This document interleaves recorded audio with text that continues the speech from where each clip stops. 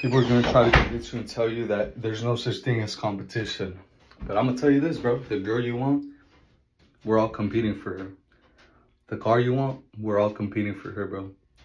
Everything in life is really competition. If you have a personal brand and you're making views, or if you make music, bro, you're competing. Who, the number one spot? The fans. Who are the fans gonna love the most?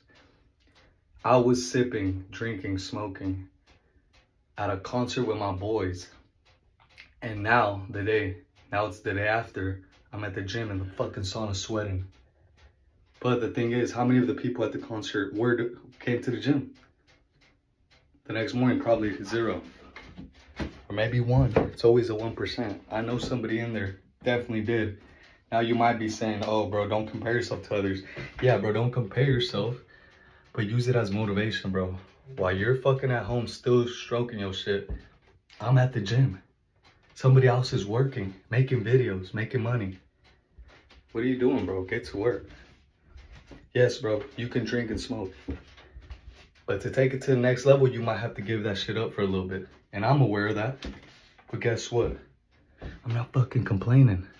Are you bragging or complaining? Get to work. Every day's Monday.